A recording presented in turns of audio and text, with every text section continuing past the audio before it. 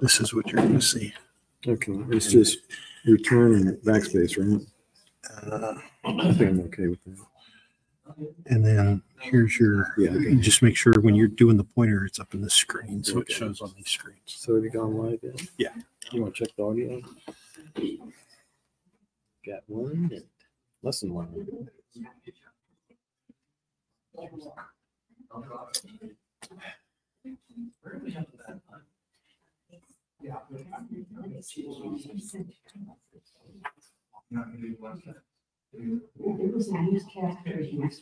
They're doing it, the true branch is doing it like they did for the, they didn't really follow.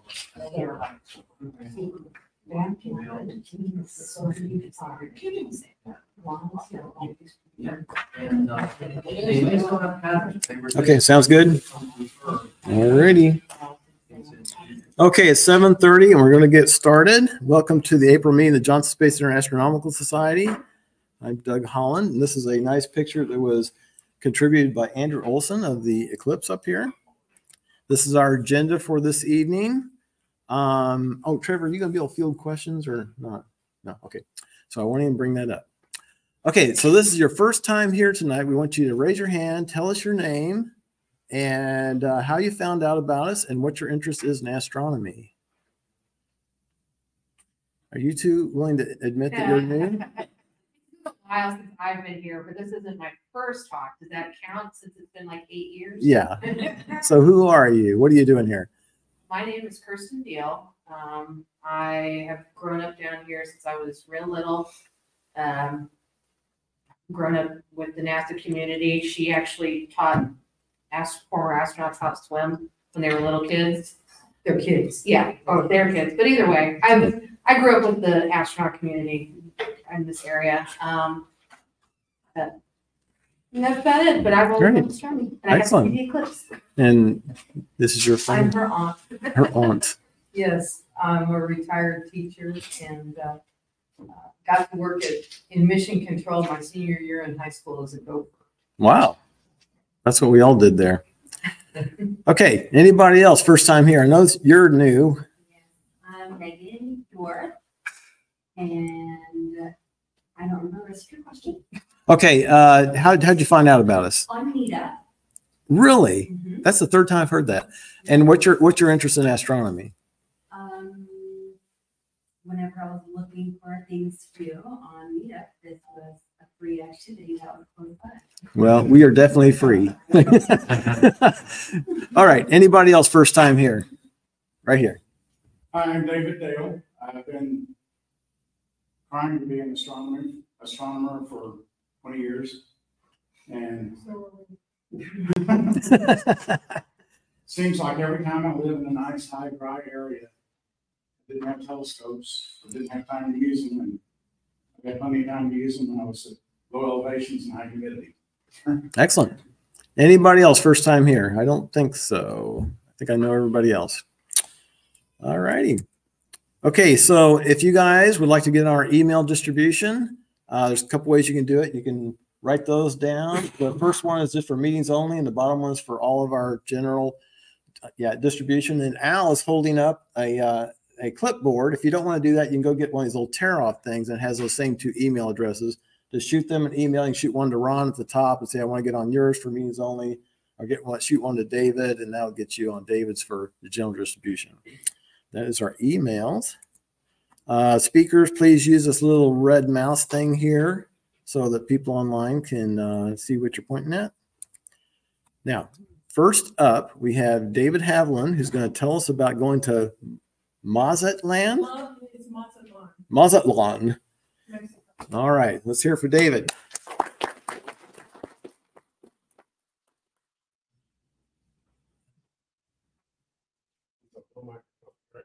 The microphone is in the computer. Gotcha. So don't go too far away. Oh, that's something else. Speaker, don't go too far away from the computer. That's what the microphone is. Gotcha. All right. Slide up a little bit. Connie and I literally just got back as of Wednesday from a trip to Mazatlan. We're holding up for Paul Maley, the Texas flag, as he likes to have the Texas flag represented at any event that he's involved with. That is a picture of our rig. We'll discuss that a little bit later on. This, out of curiosity, of course, is a picture of the United States. That red streak is the availability, not available, of bed and breakfasts across the center line of the United States. Thought you might enjoy that. This one is fun. I think we all probably saw this ahead of time. This is the historical cloud percent cloud fraction historically for April 8th across the entire line of totality. That's why Paul chose Mazatlan and actually a small cruise ship off in the Gulf that he had steered into the line of totality. Texas was supposed to be really nifty, low 40%, 50%. If you were up in the New England, Quebec area, you're supposed to be banjacked. Well, obviously, as we know, that is not what happened. Texas, part of Texas, I think Dallas and Waco ended up okay. I know down here in Houston, my tech texted me saying, no, it's thundering and raining at Methodist right now. Yet my daughter and a friend, a cousin and a family relation up in upstate New York were able to watch it from their patio. So the weather just turned this upside down. Now, total truth, in Mazatlan, we were supposed to be completely clouded out, and basically some of us were looking forward to 4 days of fun. But the weather kept improving until actually literally that morning. It just kept getting better and better. We ended up having a high-level layer of clouds that came through, and then coming through the high-level layer of clouds, the clouds almost act like a film screen, and it worked out very, very well for us. These are the resorts. The sun basically came over here, building 3, on this kind of a pathway straight up. Once we're out on the pool deck, it was wide open. Eclipse Tours, as we know, is headed by Paul Maley, who's a long-running member of this club, used to work here at JSC. We had over 240 attendees, led by myself, Connie, Tamara, and Fred Letty. She came from MIT. Ted and Peggy Blank, that came out of Arizona. Ted's a big occultation specialist, as is Richard Nugent. Richard Nugent was also a member of this club, HAS, but he now lives out in Austin. Construction of this resort literally opened, what was it, April 2nd. Yeah. It's one of those, we're booking to go someplace 10 months ago that one of the foundations of the building hadn't even been poured yet. So that's where this was. And when the hotel realized what was going on, they said, oh, you don't need to bring 120, you need to bring 240 people.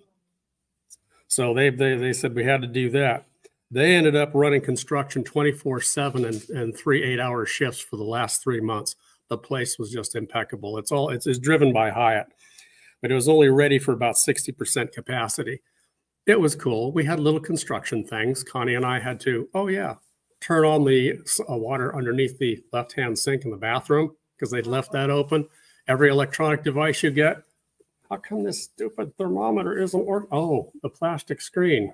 Take it off the thermostat on the wall. So little things like that you kind of had to look out for. Sunday and Monday, we camped out on the far north end side. I know I'm not giving you really a perspective from the top down, but this was our setup on the day of the eclipse. In 2017, this is what I used for that. I used the Orion wide tube attached to my Canon with a solar filter and this poor Velbron mount that I all but destroyed in 2017. Surprisingly, it's still with me, but it's kind of showing its age because it's really not suited for this kind of weight. So I figured I needed to upgrade. The only thing I really took with me and we kept going was this. So I upgraded to this. Connie's T6i, Canon 6Ti, that had a nice little screen that helped with focus. As a anniversary present to each other, we picked up this beast. Weighs about 4.5 pounds. Underneath this, not a dew shield, but a light shield, is that solar filter. We put it on a Manfrotto gearhead that has a 12-pound capacity, and it was absolutely rock steady. A 1/16 of a turn, and it would just move beautifully. And that was on top of a carbon fiber Manfrotto mount. The advantage with this particular camera was the nice screen off to the side, so I could actually use the 2 sunspots, if some of you saw us, 2 sunspots and the edge as a means of focus. Did complete manual focus. I did total exposure control, but this camera, Connie's camera, allowed me to actually shift so I could do an on-spot exposure, one slightly under and another slightly under to try to bring out any detail in the corona. So I had a timer set up to get pictures at 5 minutes and to take 3 pictures at 5-minute intervals. And this is C1, or not C1, but this is well into the eclipse. Here are the two sunspots. A group in back of us had taken a hole punch and punched out Mazatlan 2024. And you can actually, if you look hard enough, you can actually see the little crescents in there. The mate, just after, missed the Bailey's beads, but this is just right at the beginning. And then this is right smack in the middle of totality. And yes, these are solar flares popping up that popped up really nicely. I dial in on it here with a signet ring that starts coming out. Somebody, I believe on FBAC, or I don't know if it was HAS, did a little thing where they came across from this distance to this distance and the number of pixels and figured out, got the diameter of the sun and figured out how many pixels was, you know, how many miles there were in a pixel, and then determined that this solar prominence with a big hole in it was probably about 32,000 miles high. A few Earths would fit underneath it. It was pretty awesome. Toward the end, on the backside after C3, heading into C4, hadn't quite seen the sunspots come up yet. But one of the things that we really wanted to try at the behest of Paul Maley were some temperature data loggers. Connie and I used these to ascertain the health of recreational vehicle refrigerators. So here's the temperature data from the shade. We had one in the shade, one in the sun. And effectively, somewhere in here, it's off an hour. I apologize for that because obviously it started at 10:32, but no, 10:32 was well into the eclipse. It was really started more at 9:30. For us, 9:51 was when C1 took place. So over here would probably be C1, C2, C3, right there at the bottom. And then up here around C4. And obviously, since it's later in the day, that's why these temperatures are higher than they are over on the left-hand side. It got perceptibly cooler. There are people all of a sudden grabbing beach towels and starting to use that as additional means of trying to keep warm.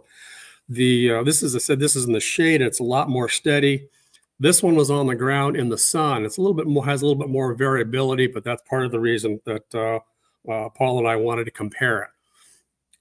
So again, coming up here, down here's totality. Coming up here was C4.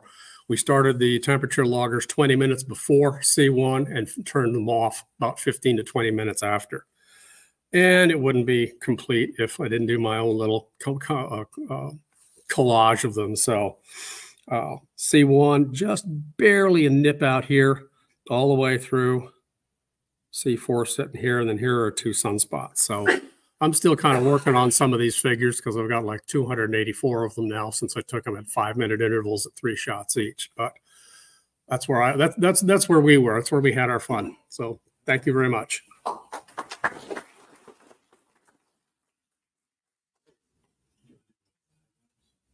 Okay. Reed is not here, right? Reed? Okay. Reed called me. He was having car trouble, so that's understandable. Reed was going to tell us about the C-Star S50 telescope, and Ken Lester also had a members minute about the C-Star S50 telescope. So Ken did a time-lapse video of the solar eclipse from Junction, Texas. He did 1 frame per second. Cloud coverage moderate, and they also had a lot of wind. So you're going to see that in this video that Ken made. So this is from Ken Lester in Junction. Yeah. Did we ever kill the lights? Yes. This is it. We're going for.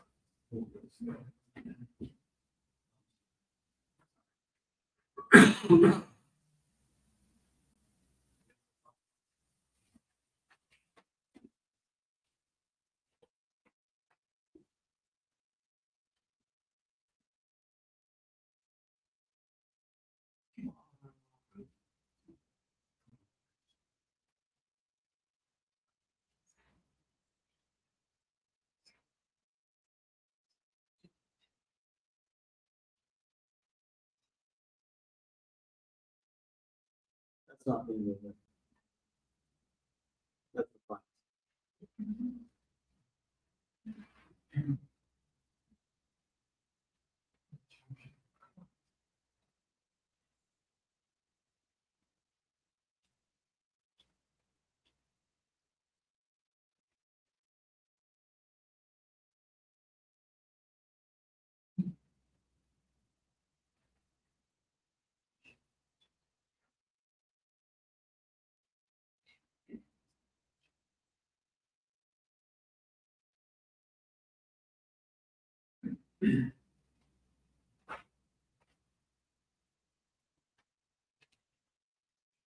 Okay, so that's from Ken Lester. We thank him for that, even though he's a long way from here. He's a member of the club for a long time, longer than I've been here.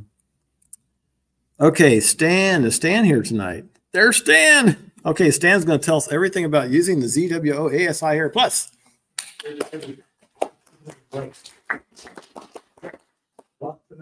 And actually, I heard from some other people who are interested in hearing this talk here. They're here tonight. Good. Who was that was telling me they want to know more about the ASI Air? There's somebody. Oh, those two right there. Those, yeah, you can direct your presentation to those two. Okay. Evening. Can you all hear me? Okay. Alrighty.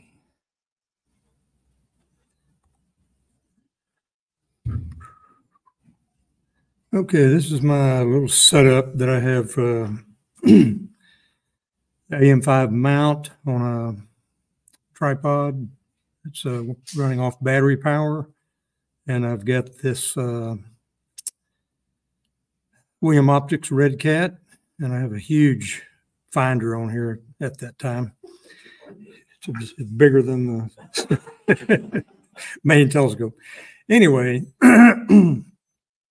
first you set up your telescope's polar axis approximately aligned with the North Celestial Pole, and start everything up, start the mount up, and the ASI Air Plus computer, which is out of sight on the back side of that black finder or auto guiding scope.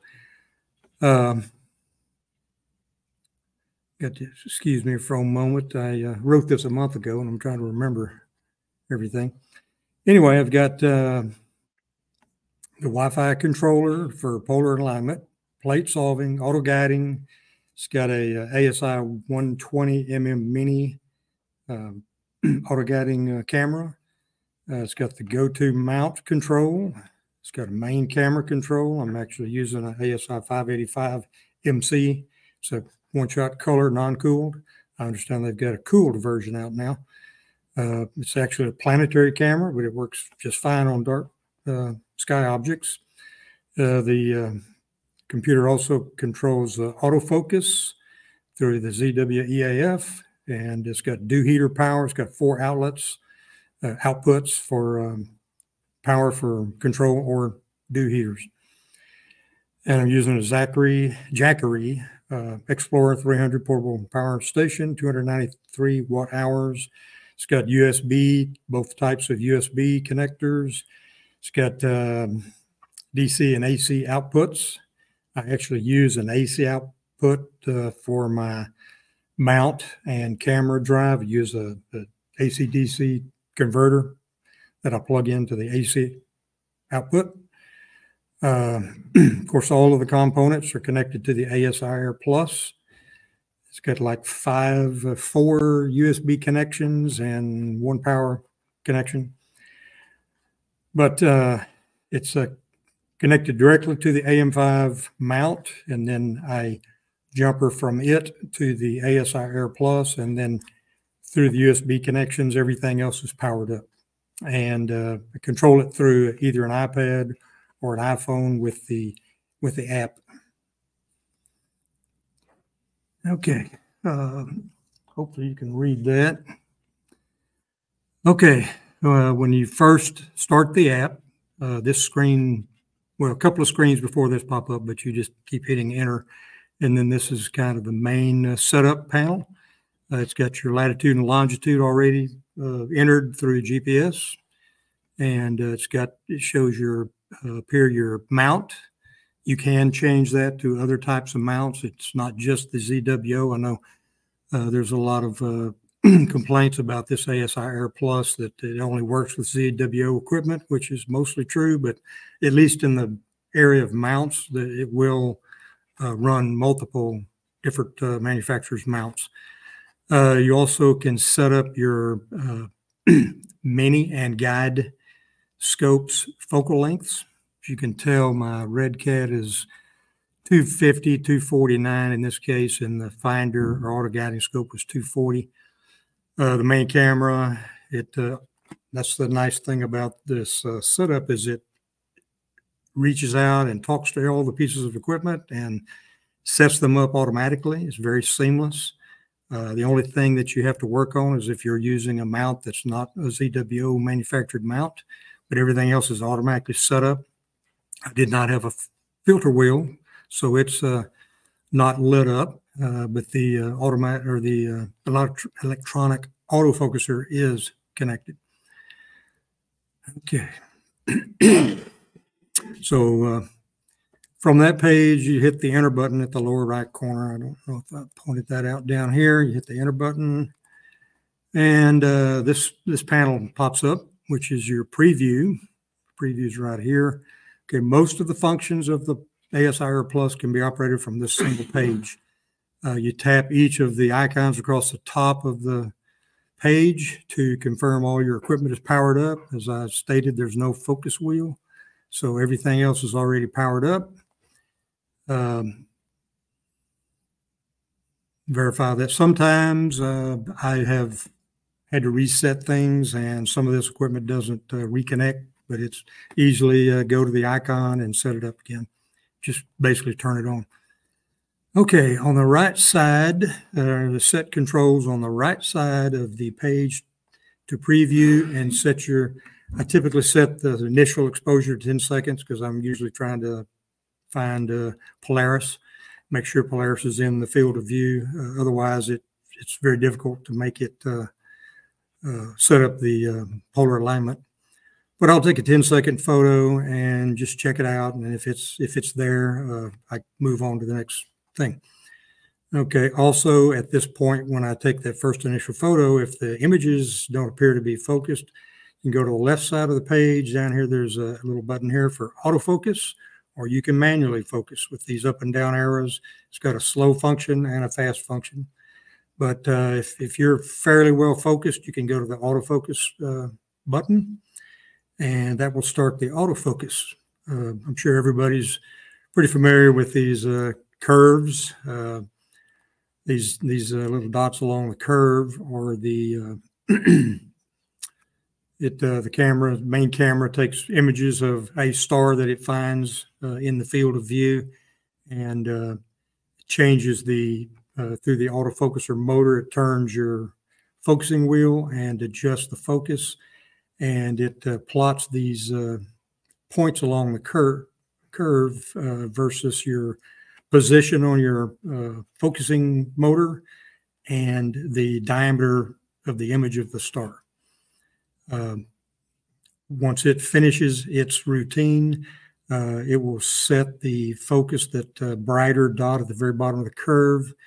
That is your best focus that it can attain. And in this particular case, the star image was 2.92 pixels. So then I go to polar alignment. Let me get back to this screen here. This preview, you can tap on that and it gives you a whole menu of other functions. One is polar alignment. So I skipped that step, but on the left image, tapping on the arrow button on the right side of the page starts the polar alignment routine, which includes plate solving in the North Celestial Pole region. The right image shows the plate solving takes a matter of seconds, and then tapping on the next button right here, if you can see that. I can barely see it in my view here. Rotates the telescope about 60 degrees counterclockwise, viewed from the south. Stan, I got a question. Sure. Do you use the imaging camera for that? Yes, main camera. Yeah.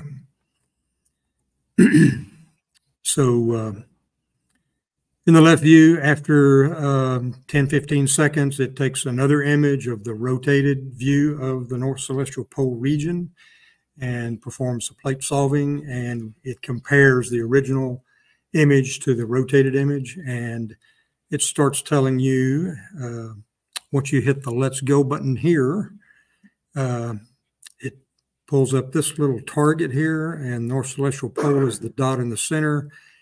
That little circle to the right of the medium circle is approximately where the telescope polar axis is pointing. So it also tells you through these instructions up here, altitude. In this case, I needed to lower the polar axis to get it to line up better with the polar axis elevation or altitude. And also there are azimuth instructions on which direction to adjust the telescope base so that you're getting aligned with the polar axis. And sometimes that can take a while, and sometimes it's just a couple of minutes. But in this left view, this is the base of the AM5 telescope mount. And this little lever here is your altitude adjustment, and this knob control your side to side or azimuth. So I found it best to click on this button right here, which is auto. And what it does is it just repeats taking images until you get your North Celestial Pole lined up. Within 5 minutes, I'm kind of a perfectionist at times. I try to get within a minute in latitude and azimuth. Just feel like it maybe does a little better on the tracking. I got another question. Go. On your azimuth on that mountain, does it have a lockdown screw once you get it set? Yeah, they're hard to see. There's a lever here, Okay. like a little L lever on each side. And the altitude adjustment, there's like a big wing nut on both sides. And I've found that if you tighten those down pretty tight, it screws up your alignment. So what I do is I just slightly turn them down real slow, and then I double check it. But if you're not aggressive with it, it doesn't adjust, doesn't make it that bad. That's why you can stay within that 5 minutes pretty easy. Okay. So go back once it's aligned and you hit the finish button, you get fireworks and all this BS, but you get a little fireworks display and congratulations. It also times you relative to all the users out there, hundreds of thousands of users worldwide. I'm never near the top. But anyway, it's for fun.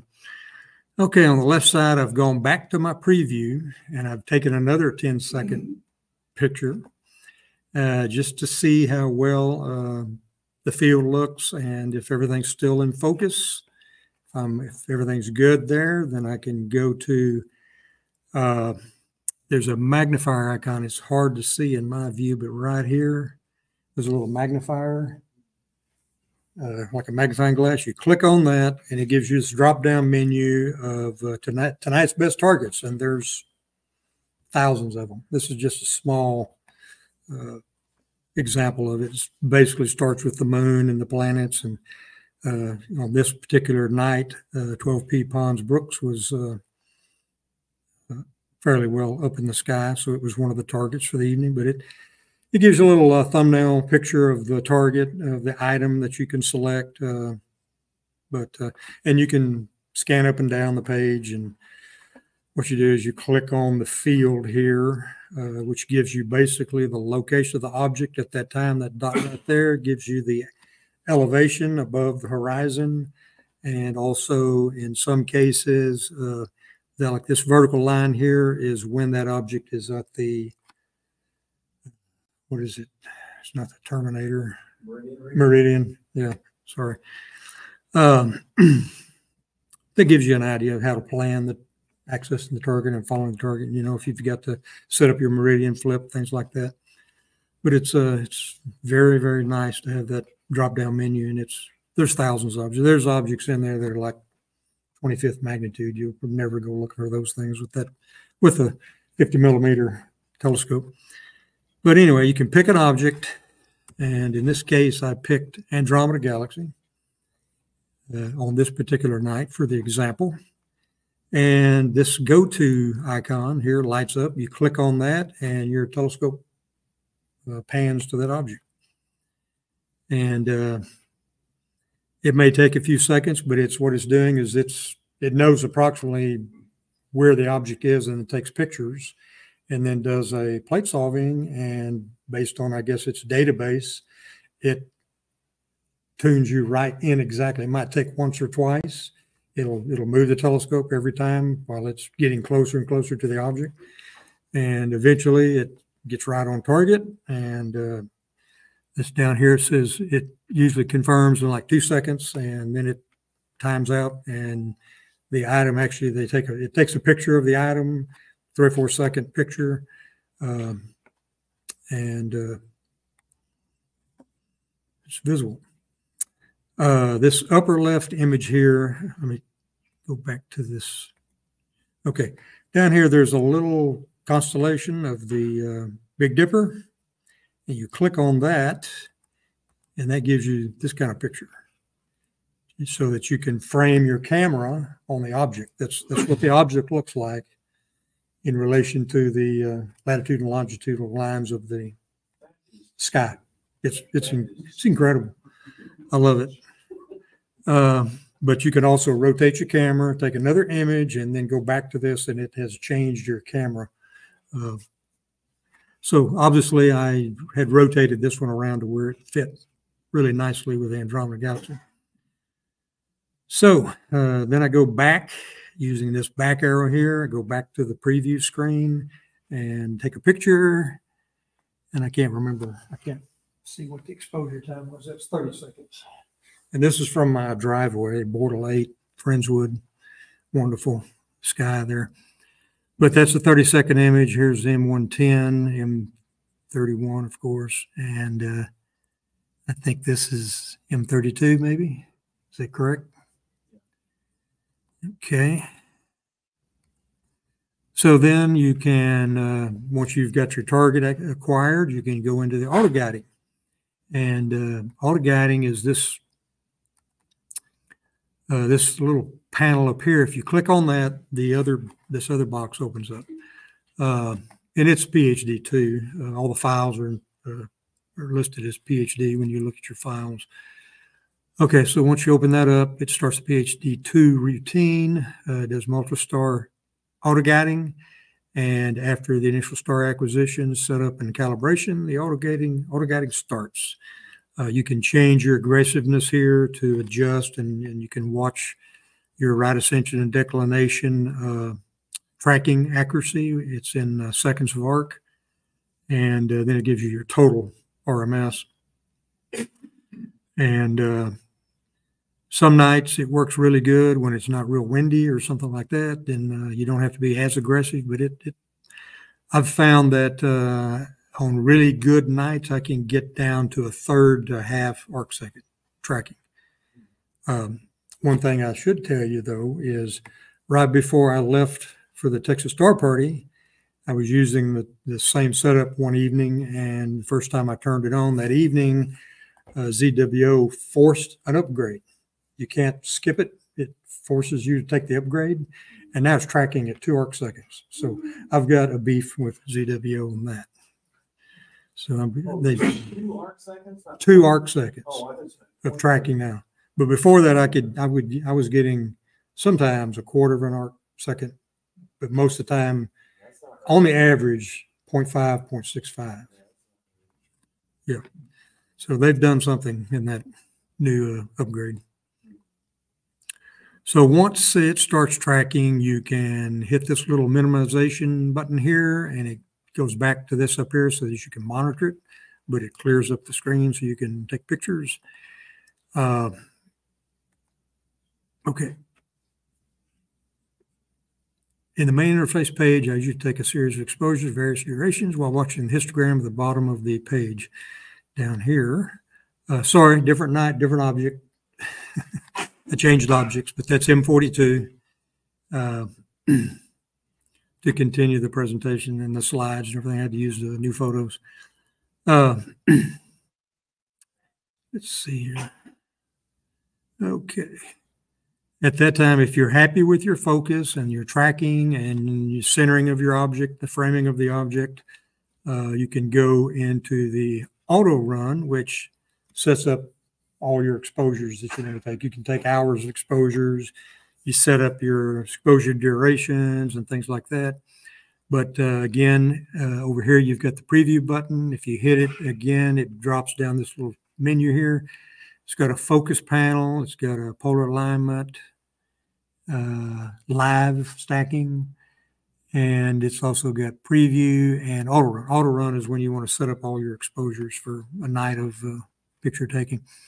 So click on that, and there's a little, I forgot to mention, there's a little hamburger stack here. You click on that, and it opens this box where you can edit your sequences. One thing I haven't talked about is I was only taking light exposures. You can do your bias, flat, and darks with this same little panel. So that's come in real handy too. It automatically sets all of your exposures for your upcoming photo session. But one thing here that's kind of confusing, it says exposures, and you know, I feel like that's the number of exposures, but it's actually your exposure length. And it's got a little drop down menu here. It gives you different, starts out at like 15, 30, 60, 120, 180. Also, you can hit this button and type in any length you want. For my location, dark sky objects, I've found that 180 seconds is about as much as I could go because of the pollution, the light pollution. Sometimes I'll use a dual narrowband filter for objects with a lot of hydrogen alpha light reflection and output. But most of the time with the Red Cat, I don't use a filter. I've tried the nebula filters, high contrast, but it just hasn't done very well with the photographs. Okay, gain, global gain, that means you're using the gain that you have set up in the camera already. If not, you can change that to any other gain you want. It'll override what you have in the camera. And then the repeat is the number of photographs you're going to take. In this case, it's 20 frames of 180 seconds each. And you can change the bin if you want, but I have not experimented with that. I usually use bin 1. So once that's done, I have that all set up. I click OK. And it'll start your exposures. And I was real lucky. Within about, I think, 5 or 6 exposures, I had to have a meridian flip, which I didn't talk about. It's kind of hard to see here, but there's a one of these little slider buttons. You can set up meridian flip, turn it on, off and on. But you have to go to another screen to actually set up the meridian flip, when it occurs and all that. How many minutes before the meridian you stop shooting, and it flips the camera and or this telescope and camera, and then waits another period of time. But I'm sure most of you are fully versed on the meridian flips on these telescopes. So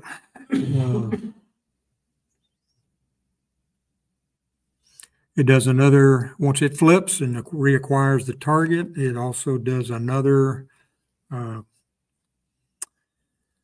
plate solving and verifies it's confirmed that it's exactly on the target. And in some cases, if you have it set up, it'll do another autofocus, which is handy if it's, you know, halfway through your photographs. If it's an hour and the temperatures are changing, you might want that. Sometimes I forget to turn it off when I don't want it, and it waste some time. Anyway, So it continues and takes, there's a counter up here. I don't know if you can see it, but it's like number 6 out of 20 or something at that point. But continues taking photographs and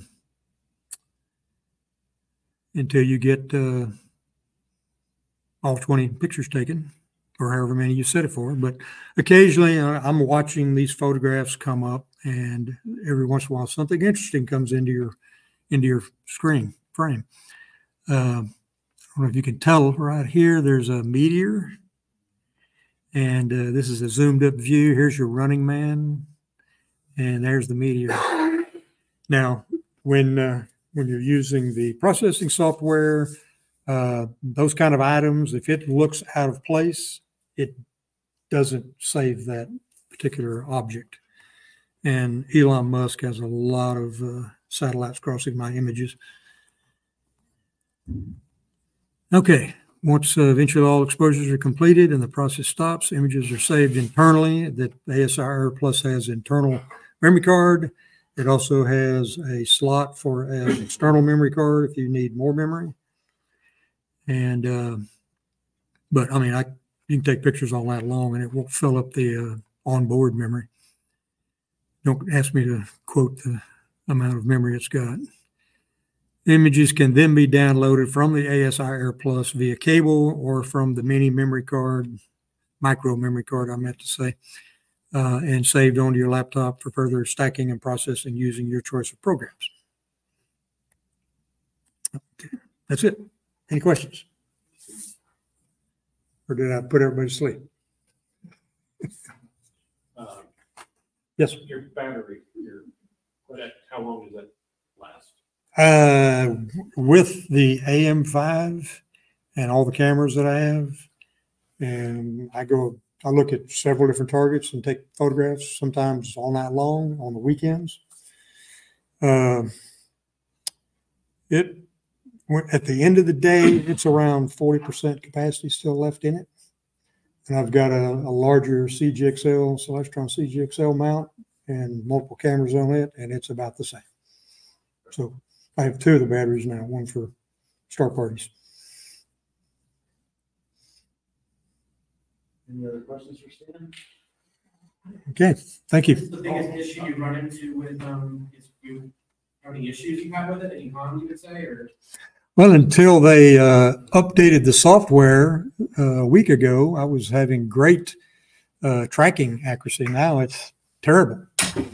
So I'm going to be going to the ZWO website. There's a website where all the users are always asking questions. I'm sure I'm not the only one that's got this problem. But what's that? No. And the other thing, as I mentioned, is when I started up the ASIR Plus a little over a week ago, it went into automatic upgrade. It didn't give you the choice. It just, if you want to use it, you're going to take this upgrade. And it upgraded. So something either happened in the upgrade process or they've got a bug. But other than that, everything works seamlessly. You turn it on, power it up, turn everything on. As long as all of your cables are plugged into the computer, everything, it reads all the devices, sets them up, and you're ready to go. Any other questions for Stan? Yeah, thanks. Right, thank you. Okay, and that's Andrew, whose picture we were looking at on the first slide, but he was late and did not get to see his picture. But you used your picture on the very first slide. So he's hiding behind, yeah, we know you're there. Okay, next up, we have Mark. He's going to tell us about UV astronomy on the moon.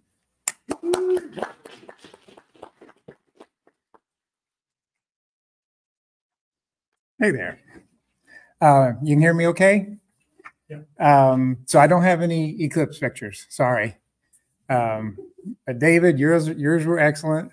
And that video That's cool. that was a cool video. Cool. So glad they had that.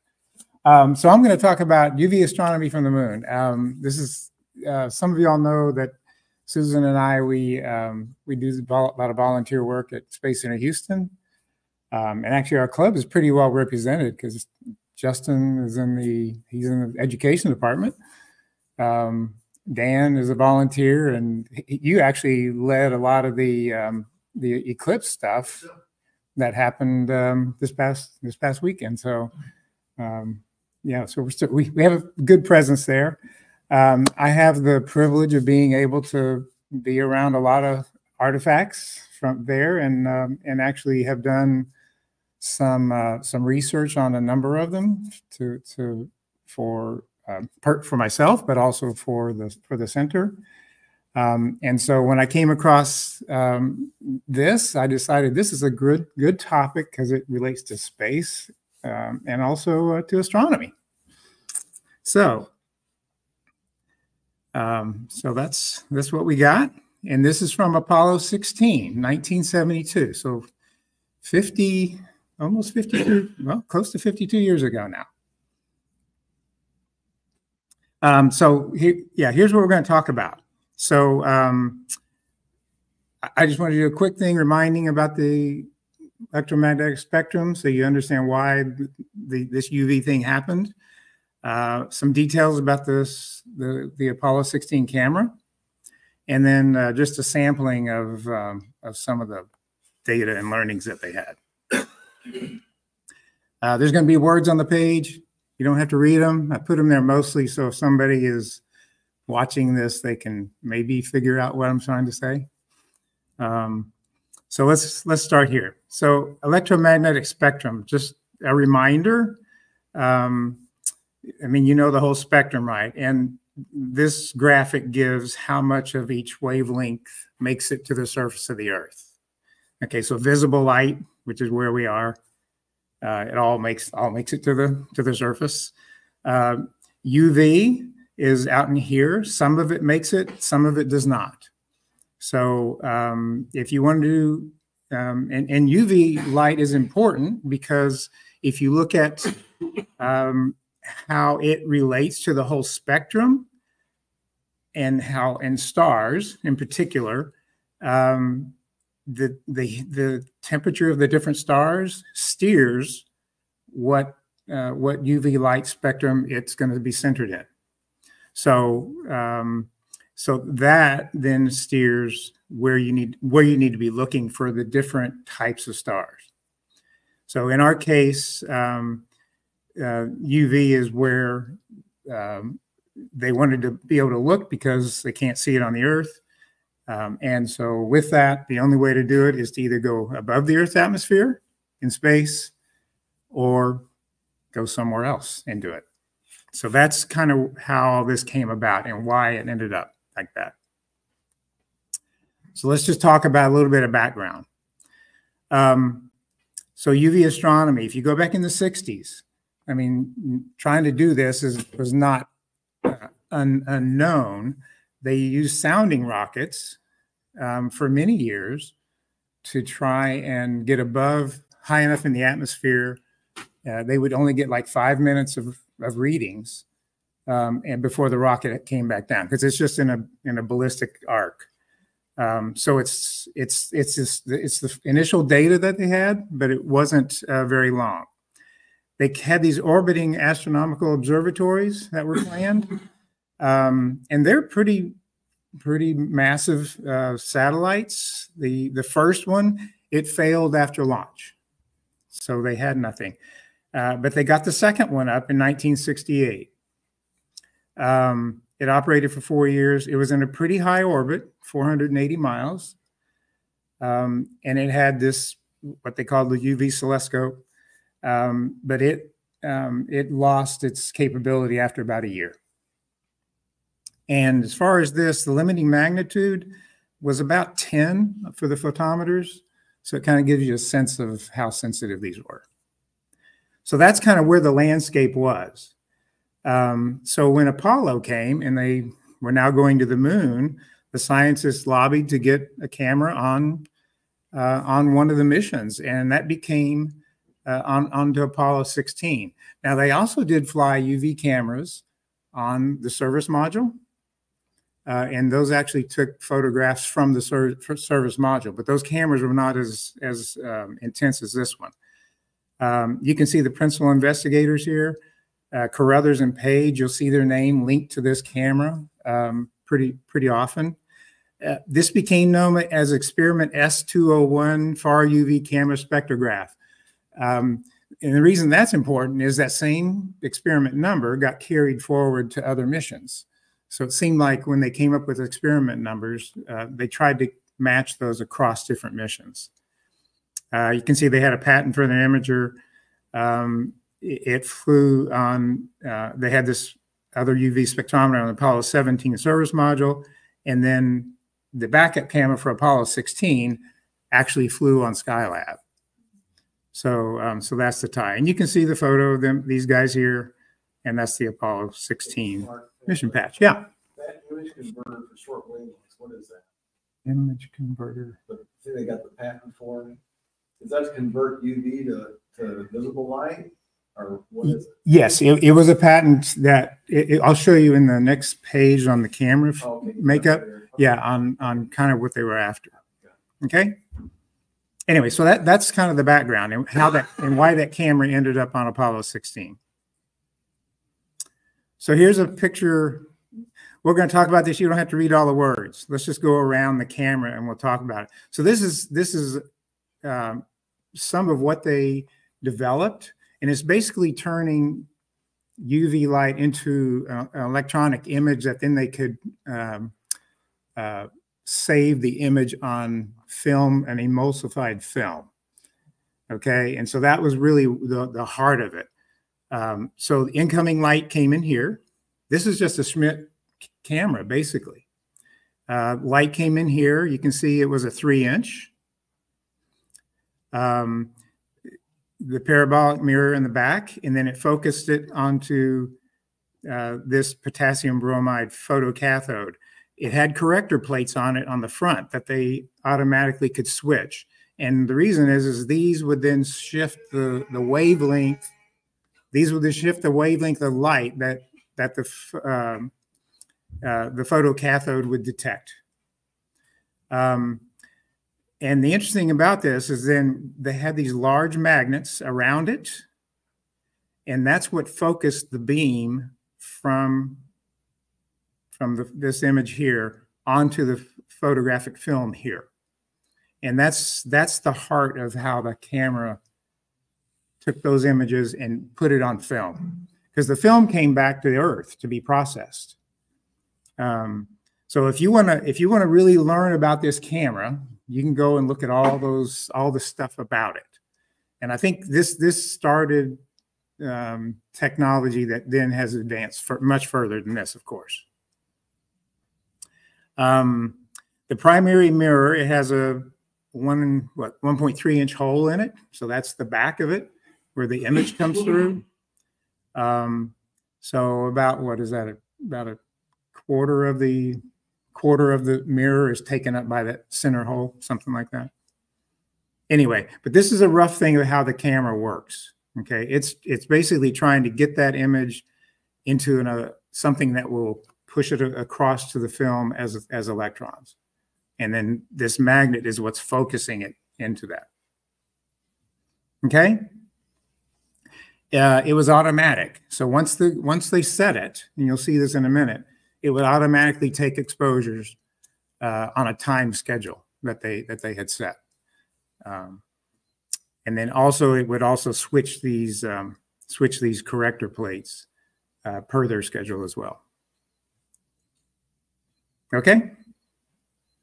It also could do spectroscopy. I don't have a visual image of how it actually worked, but it would flip this camera 90 degrees. And by doing that, it could then do a spectrograph of a thin slice of what it was viewing. And you'll see some of that data in a minute. But that's the basic setup for the camera. As far as the wavelengths, this is the UV spectrum, UV A, B, and C, and it was out here in the UVC range because UV A and B is what does come down to Earth, and UVC does not. So that's the wavelength they were working in. Okay. And then as we had talked about the stars, they were wanting to see basically these spectral class stars, OBAs, with their temperatures in the 10 to 50,000 degree Kelvin range. So those are the stars that will emit that light in that wavelength range. Okay. All right, let's move on. So here's the camera and training the astronauts. You can see the camera here. This is what it looked like. It was on a tripod. Had an Altaz mount with it. They trained the astronauts full up in suits because they had to make sure that they could move this camera and turn the knobs and all that stuff that they needed to do. On the moon, the astronauts they couldn't see any stars in the sky through their visors. There's too much, the moon's too bright. So they couldn't see stars. The only thing they could see was the Earth. So this camera was fully done just by the Altaz settings that they put based on what the scientists wanted to see. The exception was they did look at the Earth, and they had a little viewfinder that he could actually make sure he was pointing at the Earth. But this thing had a 20-degree field of view, so pretty big. So they could be off a little bit and still get the area they were looking for. Commander John Young, many of y'all may know that name. He was the one who operated this camera on the moon, and they had a whole series of their training, their procedures and stuff like that to do that. And you can see the whole gang here with Carruthers here as the main guy doing the telescope stuff. So that's what it looked like. That's how they got it. It's not small. This is not a small instrument. So let's see how we got it there.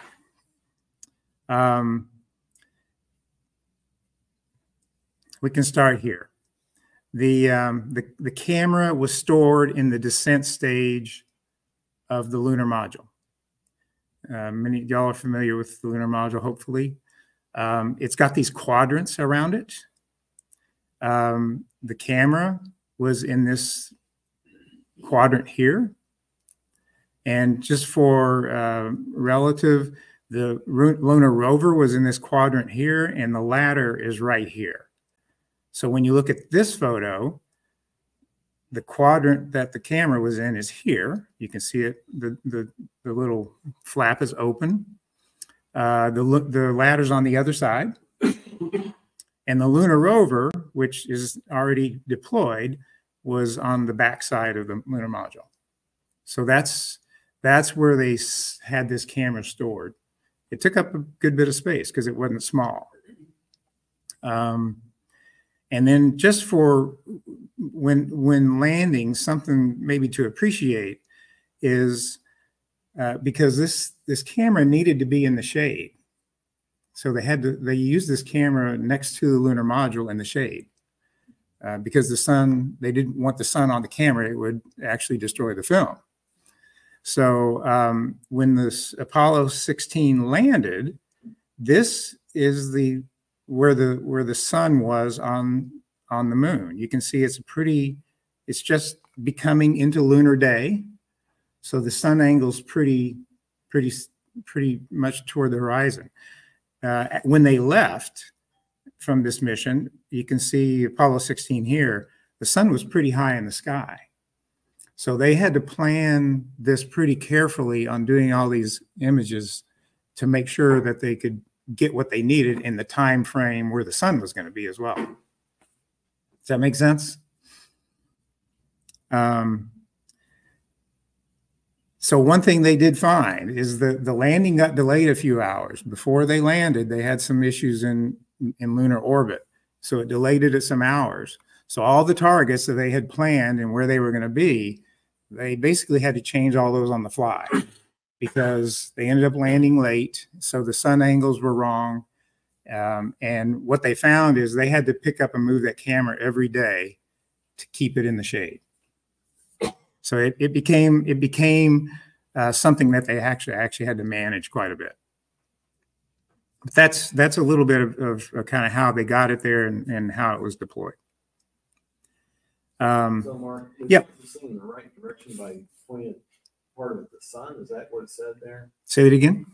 In your slide there, it looked like they sighted the whole thing by sighting the sun. That's how they figure out where to point it. Or how No, they sighted it by sighting it down sun. So he pointed it so he knew the sun was behind him, and that gave him the direction because they knew where the sun angle was, and that gave him a rough idea of what the what the azimuth was. And so when you look at their sighting locations, when they say like 100 degrees, that's not 100 degrees north. That's 100 degrees from west. Because so 0 was west or close to west. It's kind of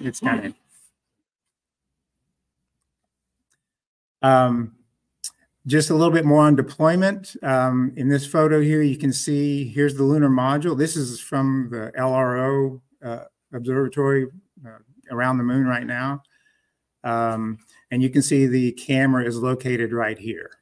Okay, right next to the lunar module. You can look in some photos here. Like this one, this is, I don't know, some of y'all, this is kind of a famous photo of John Young doing his jumping salute. But you can see the camera down here behind him. Okay. And just something else maybe to appreciate is when they deployed this, this was very early in the mission. And so here's some EVA times on the first mission. 14 minutes after they got out of the LEM, they deployed the lunar rover. And then he went to retrieve this UV camera 38 minutes after getting on the moon. So one of the very first things they did was to get this camera out. And they had it doing its first imaging within the first hour. So you can see he spent about 20 minutes getting it set up initially. So this was an investment of time for these astronauts on the moon. Maybe something else to appreciate. This kind of gives a view of where the targets were. So this is where the shadow or where the LEM was blocking, where they couldn't see. Now, one thing that's goofy about this picture, it took me forever to figure this out. North is not up. North is down. So when you look at it, almost all these target areas are in the southern part of the galactic plane, and they're mostly east. So you can kind of see that. Something else to appreciate, and this is looking at the angle of the sun and how it changed. You can see the camera deployed here after the first EVA, and you can see how long the shadows are on the lunar module. And then this is the camera on the third one, and you can tell that shadow is notably less. It just kind of goes to how they had to move the camera every time. So let's just talk about some of the things that they learned. So this was the first time to actually be away from the Earth pretty far and have a UV camera point at the Earth. So what looks like was pretty important first time learnings is they did point it at the Earth. This image is super processed. There are other images, but basically the Earth is in the very center of this image. And this is the hydrogen halo around the Earth. So they call it the geocorona. And they basically learned that geocorona is about 10 Earth radii bigger than the Earth. Okay, I've seen some more recent numbers where they talk about it being maybe 15 times, but it gives you can kind of they learn now that there was a very large area. They also found pointing it at the Earth. They found these two bands basically on the dark side of the Earth that they call tropical air glow auroral belts, which they had not recognized before. So those are there. And then for the spectrometer, they actually took an image of the Earth. And apparently this was the first time that they looked at the helium line, the oxygen line, and the hydrogen line at 102. So they could actually see those in the spectra. But this is what one of their spectra images would look like. But anyway, you can kind of get, you can see here what it looks like looking at the Earth through that camera. So let's move up. Yeah. See the tropical band or Mhm. curl? Mhm. What is the lower one? Is that the north or south? Are you talking about this one here? That right there? That one, it's visible all. Right here? Yeah, I don't know that.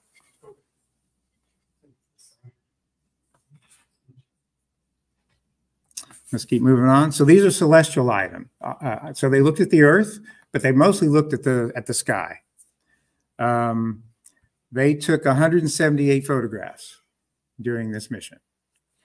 85 of them were images, 68 were spectra, 25 were combined exposures, however that worked. But here you can see here, this is what one of them looked like. And when they processed them, they could then process them and basically work them into these type of images and contours and see how that worked. Here's a couple of other images of Cygnus and Aquarius.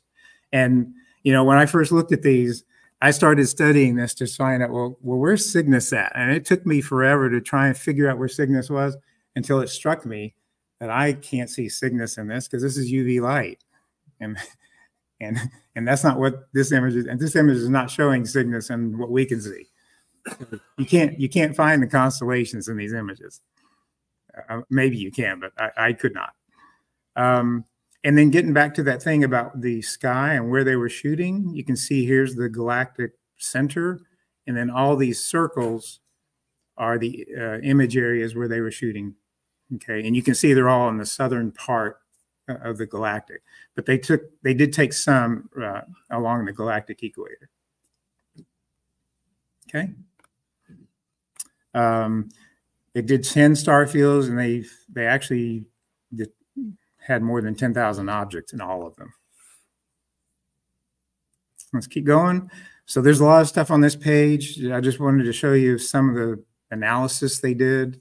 So this is, let me orient you a bit. These two vertical rows, vertical columns here are star fields in the high galactic latitude. So that's this one and this one, which is Aquarius and Grus. And then these are in the low galactic altitude. So right here along the equator. Okay. And the difference is, as you can see, the star counts. 51 objects in this one, 43, 730 here, and 1,000 here. So significantly more stars along the galactic equator.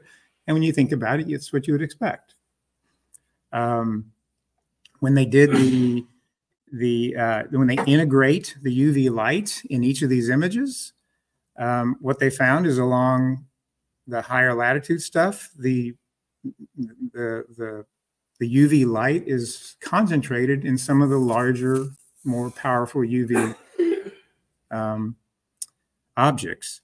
Whereas when you go to along the equator, it's a more gradual build as far as how it integrates into the UV curve. Anyway, that's just some of the stuff that they did. Okay. And then lastly, this is the last piece. Just kind of summarize. This is the first, and it's the only astronomical telescope that's sitting on the moon. And it's still there. When you look at it, these images, this is the one at Space Center Houston. Space Center Houston has one of the backup cameras. It's serial number 2. When you look on the lunar landscape at Space Center Houston, it's this camera off to the right. It's kind of out by itself. If you go to the National Air and Space Museum, they have one sitting in front of the lunar module. And this one is serial number 4. And the film pack on it is the actual film pack they brought back from the moon. So that's how that's what that one is. And then there's a third camera, which we're not sure which serial number that is. But this is at the National Research Labs, National Naval Research Labs. And so that's where that one is.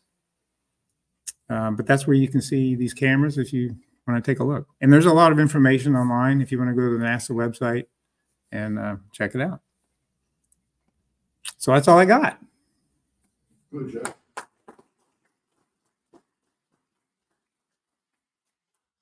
Any questions? Cool. Yeah, you must have done a good job. All right, thank you, Mark. Okay, as you can see, we have lots of variety in our meetings. That was good. Oh, backup stuff. He didn't do the backup. You want to come back and do the backup stuff? All right. Okay, Ron, you want to tell us about the DVD library? Basically, the boards and table of contents.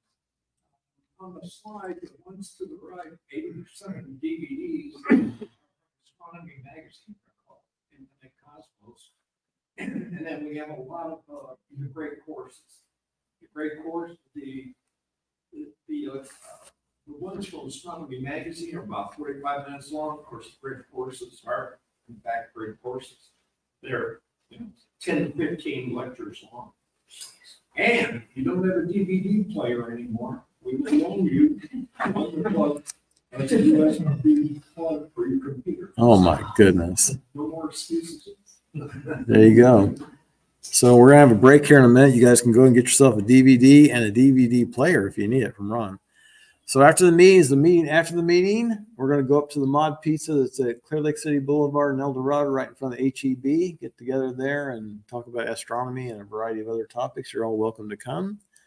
And we will take a 10-minute break, and then we'll get back and do the second half of our meeting.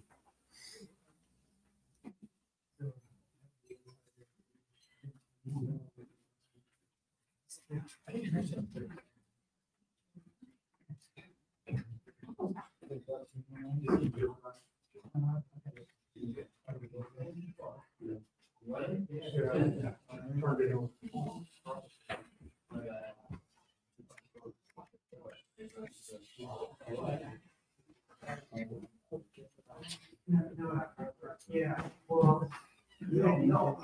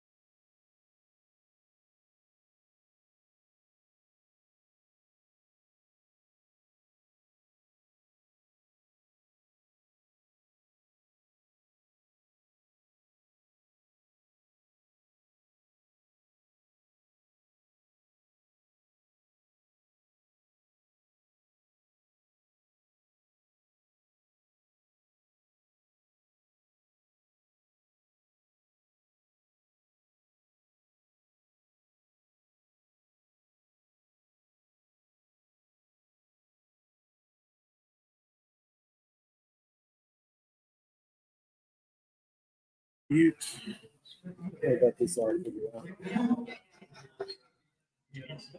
Oh, you know what? I should get those. Bucket.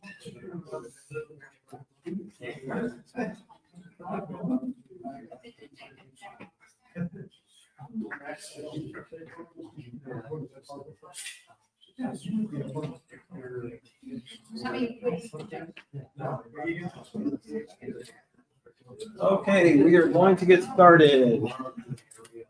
Yes, Serini, we are going to get started.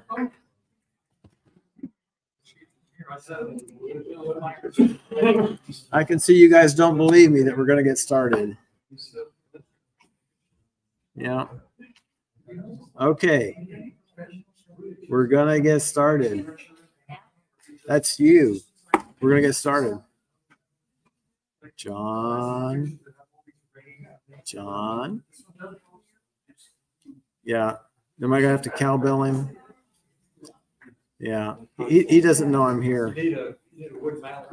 Yeah, David and Connie got me this cowbell. This is for you, John.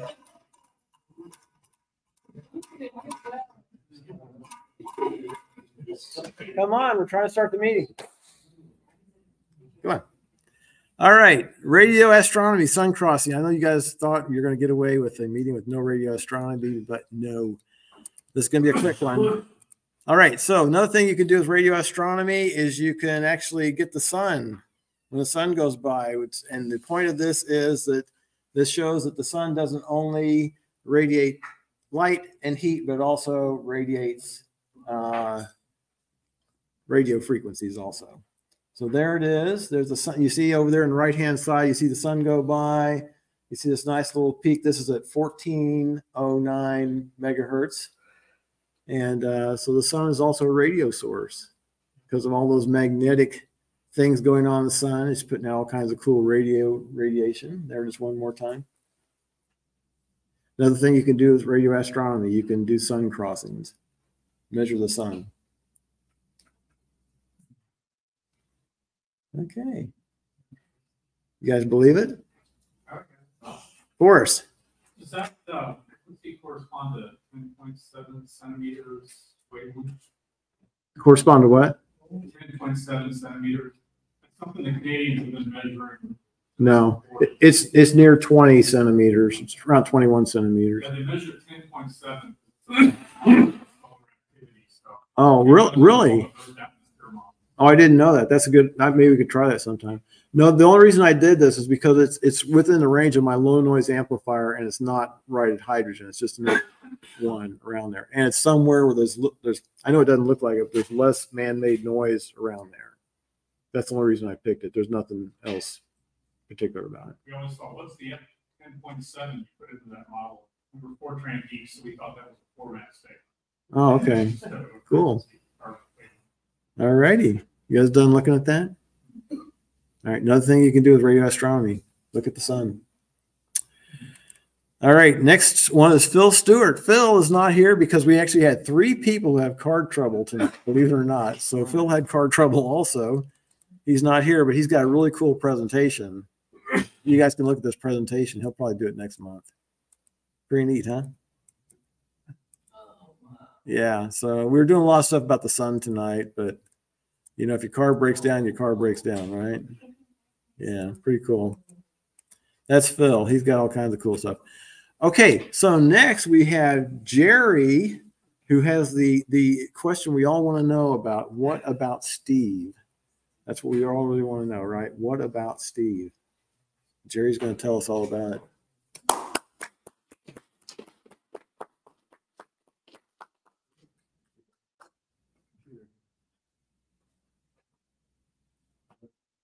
What about Steve?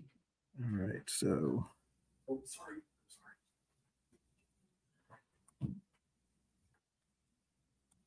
Yeah, just return to advance and backspace to go back. Return. Okay. Ah, got it. It works. Okay, good. Well, this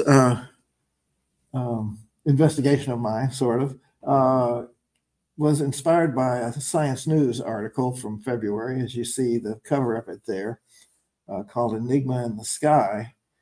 And I had to come up with a title, so it kind of reminded me of this old Bill Murray, Richard Dreyfuss movie, What About Bob? So I came up with What About Steve? And what is Steve? Why did I get that name? Is another question that I wanted to look at.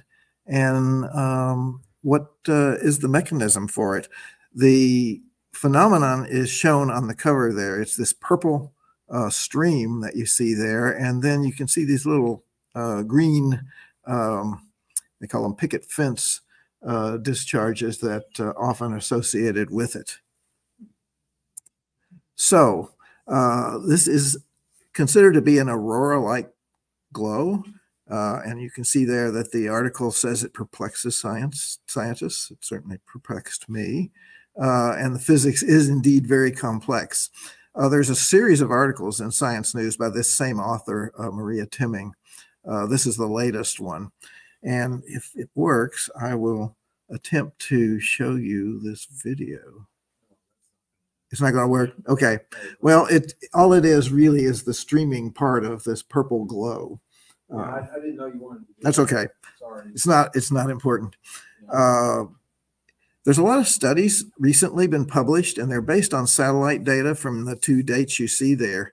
So what is it? It's a purple band of light that goes from east to west, and it arises from this westward flowing stream of plasma, which is at about 200 kilometers altitude. Now, I was not aware of this. It's quite interesting. This is a plasma stream that is much more tropical than the kind of mechanisms that create auroras. Basically, a stream of charged particles flows about 5 kilometers per second, and it heats up atmospheric molecules through friction and causes them to emit this purple light. Now, why is it purple? It's purple, considered to be purple because it basically breaks up nitrogen molecules, which then combine with oxygen to form nitric oxide. And the glow from nitric oxide has this purple emission. Also, some studies have shown that the duration of this excited nitrogen oxide is about an hour, which is about the same as this particular phenomenon.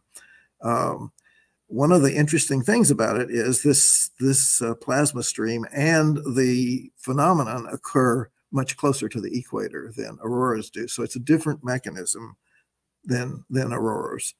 You see the name Nishimura there. He's one of the prominent investigators of this phenomenon who's been publishing recently. So, Jerry, is this yes. something you want to see from space? No, you see it from the ground. Yeah. Now, can you see it from space? I don't know. I was kind of intrigued by those bands that Mark just showed because one of them looked like it was more equatorial than the auroras. Interesting. So when you say much closer to the equator than auroras, that's a huge range there. Yeah, it's a huge range. Like over the U.S. latitude? Yes.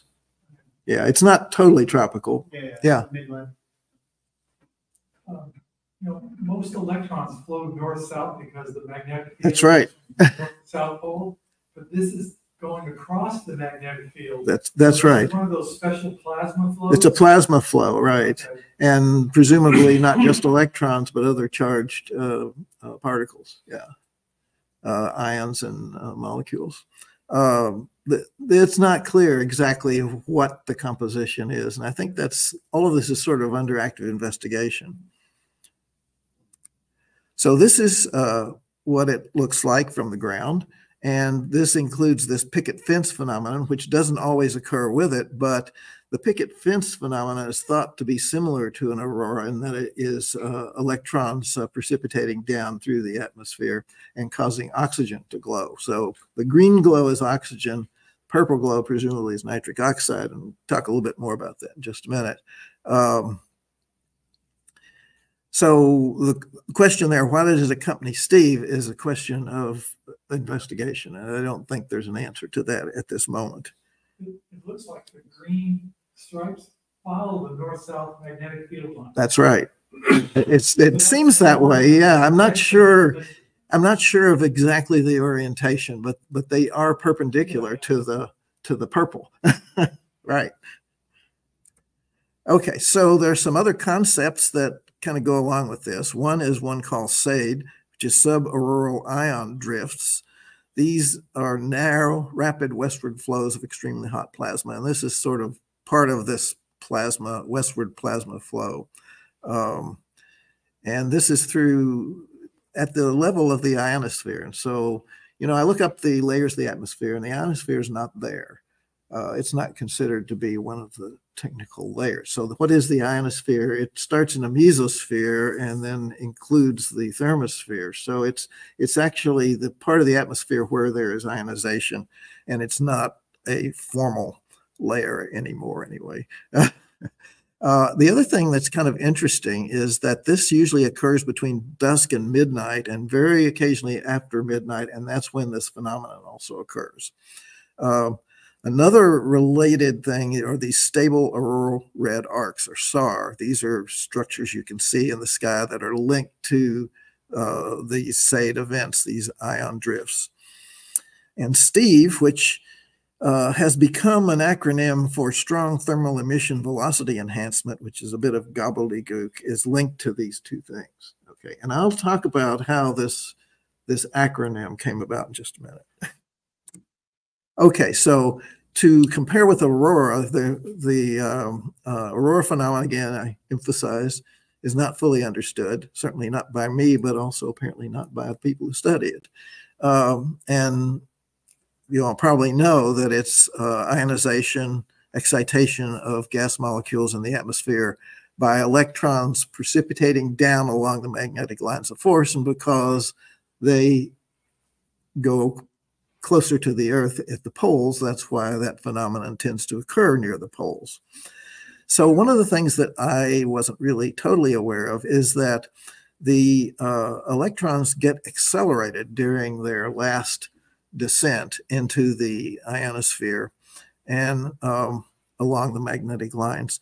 And the fields that accelerate them are very complex and are related to the magnetosphere of the Earth and also its interaction with the sun's magnetic field. These particles get trapped. They come from the solar wind. They get trapped in the magnetosphere, and they leak out on the dark side, mostly of the Earth, partly due to instabilities, and these instabilities are called magnetic substorms, as opposed to the geomagnetic storms that are due to solar activity and last a long time and can interfere with communications and stuff. But these substorms only last hours, and so they kind of correlate with aurora activity. So I think I said most of that. Oh, let me go back just a second. Go back was Backspace. Backspace. Nope, doesn't work. Didn't work. That's okay. This next slide is just to give you an idea of the structure of the magnetosphere. And you can see the solar wind coming in from the left there. You can get an idea here of the distances. You can see the magnetic field facing the sun gets compressed, and you can see the distance here of 65,000 kilometers. But before that, there basically is a place where the particles in the solar wind are slowed down, and it creates really kind of a shock wave, and that's called the bow shock for the solar wind. And then you can see how the particles are deflected. A lot of them are deflected around the magnetosphere, but some of them get trapped, and those are the ones that can then leak out and form auroras. A lot of particles can get into this plasma sheet, but there's a space there and also up here where there aren't very many particles. So it's a very complex system. And I also want to emphasize that the magnetic field of the Earth rotates with the planet. So you basically have something that is a little bit like a dynamo that can create some of these electrical fields that do things like accelerate electrons and perhaps create this plasma flow as well. Okay, enter. Okay, and I also wanted to emphasize the magnetic field of the sun. This artist's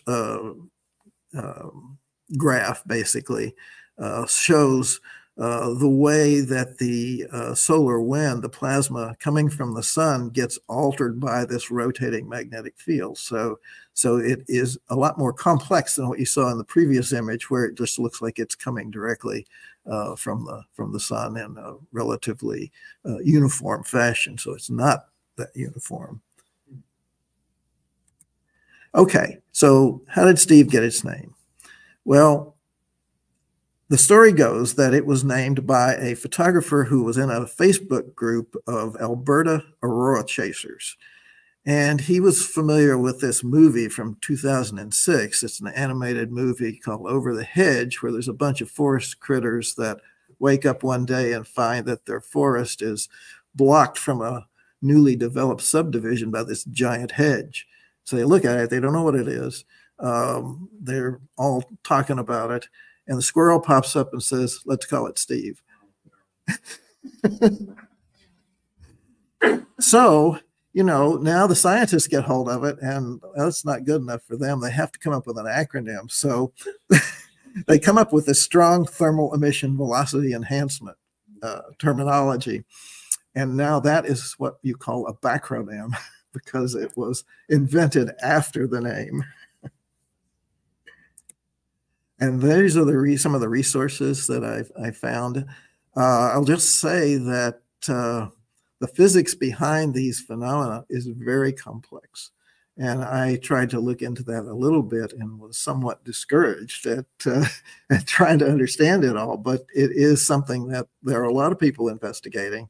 And if you want to know more about it, one good place to start is Wikipedia. They have some good articles and a lot of references. So thank you. Yes. So I understand if we wanted to observe this or photograph it, you said it's between dusk and midnight. Is there certain times of year that's more? That is not clear. It's a much rarer phenomenon than aurora. Okay.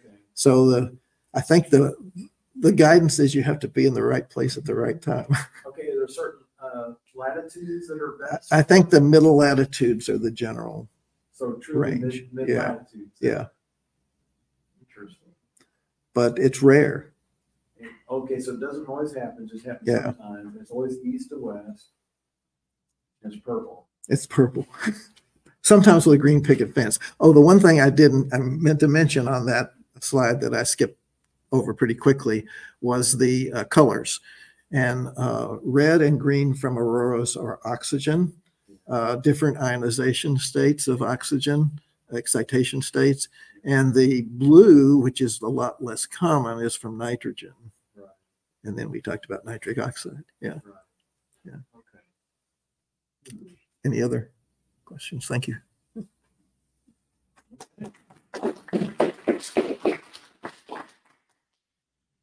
Oh my goodness, we're going to get done early. You guys probably thought you'd never see the day. Oh, no, we're not. David, Star Party News. Come on, David. Let's see if David's going to stretch this out for 20 minutes and keep us on schedule. Yeah.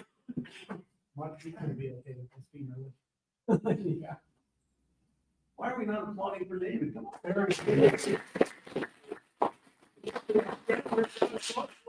He did. Gotta be more. Hello again. All right. April Star Party News. This actually will be quick because guess what? Nothing happened. March 15th, Friday, Hack Winery. This was actually a total rain out. We're dealing with one of the big wigs of Hack, which is really, really good. I believe he's one of the co-owners. And he actually called me up and said, weather's not looking too good. Yeah, I know. It's kind of looking like it's going to suck epically. Do you want to call it? I said, let's give it one more day. First thing, email next morning, we're calling it. I didn't even have a chance to. I said, okay. But yeah, I always feel vindicated that when we call off something, it's pouring rain. When the event actually occurs, then I feel vindicated. So there you go. All right, April 4th to 8th, club gathering at Fort McKevitt. I understand you two guys went, and it was, and Brandon, and so I got a little feedback from Ken The event was there, but you also kind of had some sucky weather too, as I understand it, right? We had two pretty good nights. Two pretty good nights? Okay. Okay. Tenfeld attendance was down because everybody was scattering like cattle for the eclipse. We were on negotiations with someone from Armand Bayou Nature Center for a star party after internal consultation and being really as tactfully nice as I possibly can. We had the usual elementary school thing. Oh, we'd like you to have a star party from, like 5 to 6. Sunset's not until 7:30. We can't see anything unless, I try to make sure the moon's in play or a very, bright planet like Jupiter's in play. I said, we'll get back to you. And they decided to punt until the fall. So it just so happens that the next 4 events here are all Hack Winery. April 19th, I've asked Chris Randall if he can help head that one because I'm at a conference that day and will not be able to be there. I haven't checked out a 10-day forecast yet on it. September, another one, Okie-Tex. October 12th, International Observe the Moon Night. October 28th to 27th is tentative to the fort. And it's through Sunday night. They're being allowed to stay until Monday because then I think they can go from 28th to the 2nd to El Dorado. That's how we're trying to work that. So if you go to Fort McCavitt, you can just sidestep another day and go to El Dorado. And that's pretty much it. That's the one I figured you were going to do.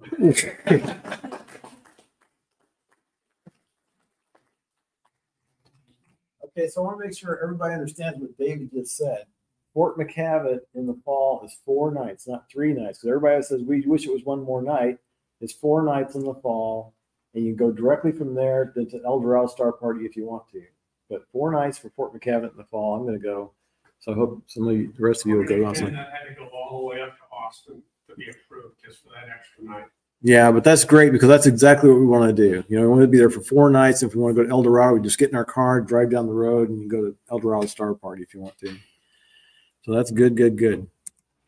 All right, so I've been told that I should do this first and then door prizes next. So I'm listening to what people tell me to do. And so now our next meeting is going to be May 10th here.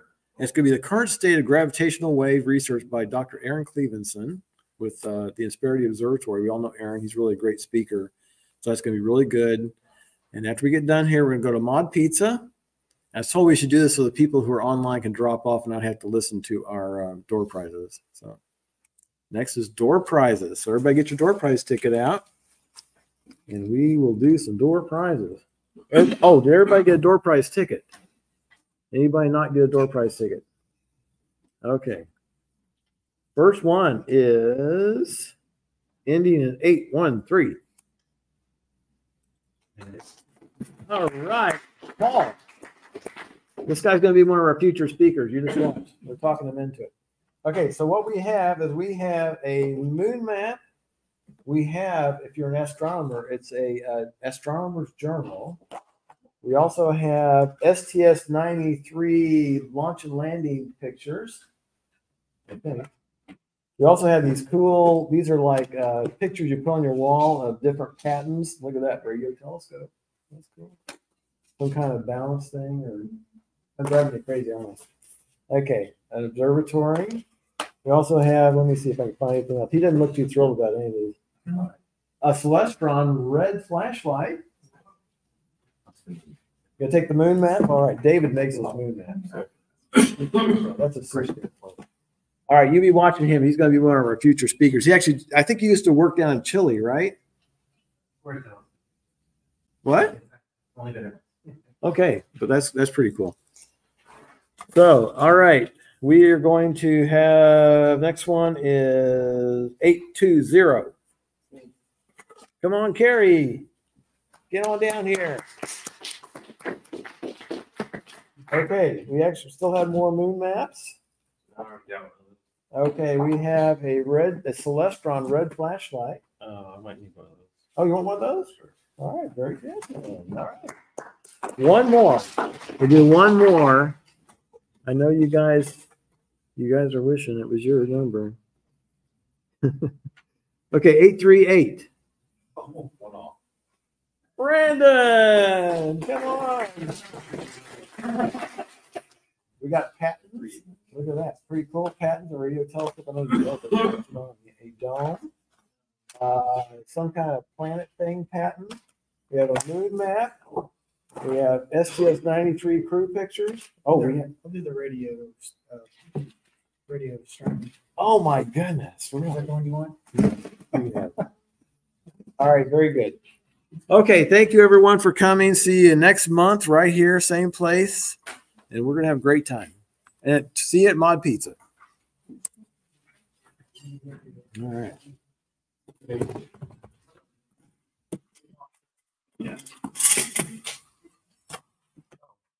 I get my clipboard. Oh, let's see. Got my flash drive done.